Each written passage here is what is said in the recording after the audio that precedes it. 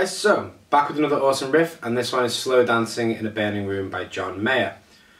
Now what I'm going to do first is I'm going to show you the chords that make up this chord progression, and I'm going to show them as simple bar chords so you can get an idea of the actual progression itself. First chord is C sharp minor. Chord number 2, A major. Chord number 3, E major. Okay, so they're the chords. Now I'm going to show you how John Mayer plays them. Right guys, so let's look at how these chords are played in this song. The voicings that are used by John Mayer. We'll start with our C sharp minor chord, and it's played up here on the 9th fret. Now what I'm doing there is I'm barring the D string to the high E string on the 9th fret. And my thumb is also playing the low E on the 9th fret. My third finger is playing the 11th fret on the A string, and my little finger is playing the 11th fret on the D string. Now what's important to note here is that within this actual riff, we're not playing the full chord, we're playing a kind of phrase built upon this chord, but it's important to know the original chord as a point of reference. Okay, so our A major chord is going to be this. Okay, actually we'll play it like that. So I'm actually hybrid picking this, which means that I'm playing the A string with my pick, and I'm picking the G and B strings with my middle finger and ring finger on my picking hand.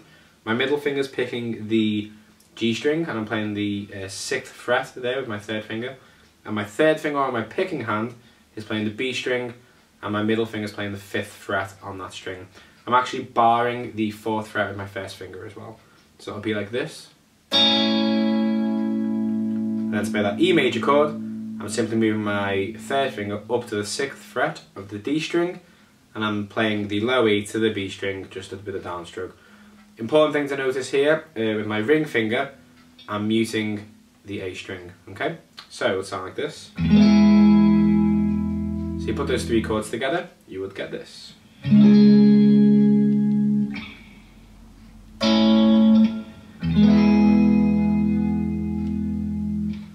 Okay, so they're the three chords as voiced in this song.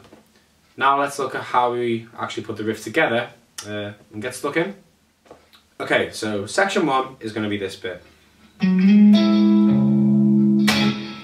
Okay, now what I'm doing there, I'm sliding from the 9th fret on the A string up to 11, and then my middle finger is picking the G string, and my first finger is playing the 9th fret there. So we get this pattern. Then my thumb's going to come over and play the 9th fret of the low E. Okay, so we'd have this. And then I'm just going to hit the strings and mute them. So we'd get this. And that is section 1. Okay, so section 2 is the little melody that's everyone's, you know, heard a million times. Okay, again, I'm hybrid picking this, okay? So I'm starting on the D and G strings. My third finger's playing the 9th fret of the D string, and my first finger's playing the 8th fret of the G string. I'm going to slide up to the 11th fret on the D string and 9th fret on the G string. So, and then I'm going to slide back down to our original shape. Now you can play this with a pick, and then kind of hammer on, slide the rest. I quite like picking it with a pick and my finger. Bit of a dynamic difference. This one's kind of at your own discretion how you want to particularly phrase these individual movements. There's a few different ways you can pick them and slide them to make them sound, but I do it like this. Yeah, sorry. Okay, then the next bit, my middle finger's coming to the 9th fret of the A string, and my ring finger is playing the 9th fret of the D string. I'm going to slide that shape from the 9th fret up to the 11th and back down. So we get this. Okay, so if I put sections 1 and 2 together, we get this.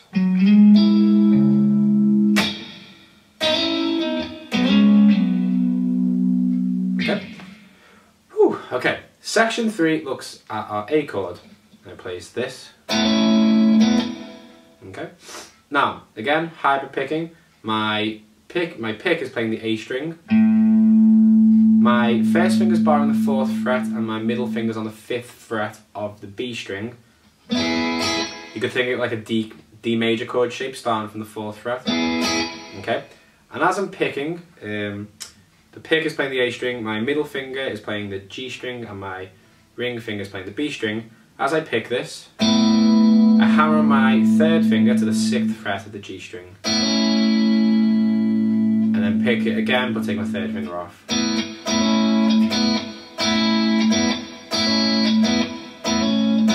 When I take my finger off, I'm only picking the G and B strings there, so. And then I bring my 3rd finger up to play that E major chord. Okay, so sections 1, 2 and 3 would sound like this.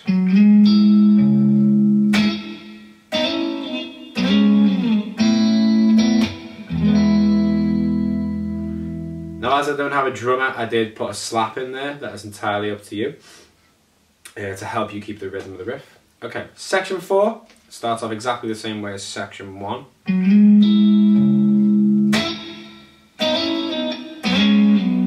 So section 4 is basically just sections 1 and 2 put together.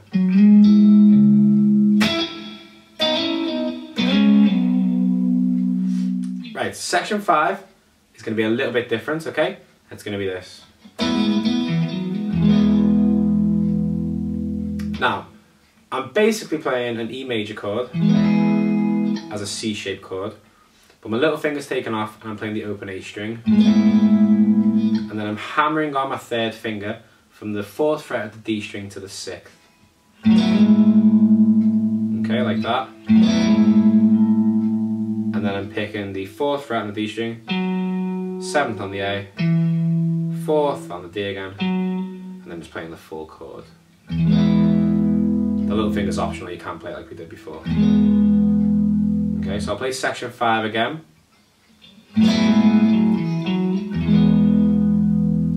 Now you can do all that with a pick, or again you can kind of hammer on, you can hybrid pick this. It is entirely up to you how you want to choose to play this riff. Okay, so that was Slow Dancing in a Burning Room. I hope you enjoyed that video. There will be more awesome riffs coming your way every day if I can, if possible. If you like what you see in these videos, subscribe below, share, like, comment, you know, and any ideas for other riffs you have, please write them below and I will try my best to do those for you, okay? Thank you very much. See you again soon.